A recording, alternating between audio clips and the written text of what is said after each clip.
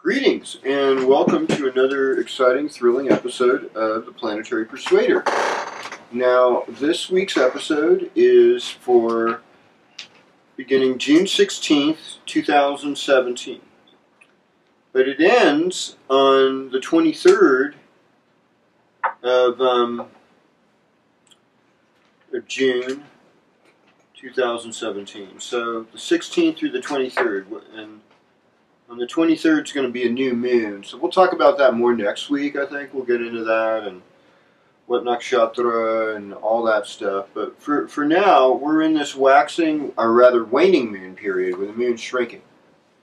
And we're starting out our weekend with the moon in Pisces, which is visionary and artistic. And I had one friend who I think was a Gemini Pisces rising, says, well, that's 14 different personalities. He said, because Pisces has like all 12 personalities of the zodiac combined within them.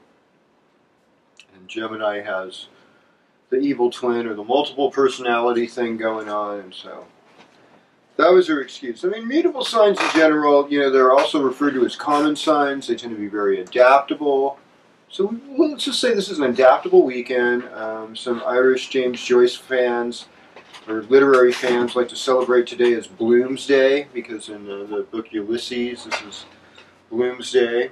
And we got another retrograde, you know. We got Neptune goes retrograde at 4:10 a.m. And it's just interesting that the moon's in Pisces this Friday as well. So, I mean, looking at the aspects today, we have definitely this morning we woke up with Moon conjoined Neptune, and now Pluto is sextiling the Moon, and then later on we'll have Mercury square the Moon at 5:29 p.m. So that's the aspects today in Western astrology. We're just going to do this now, sign by sign.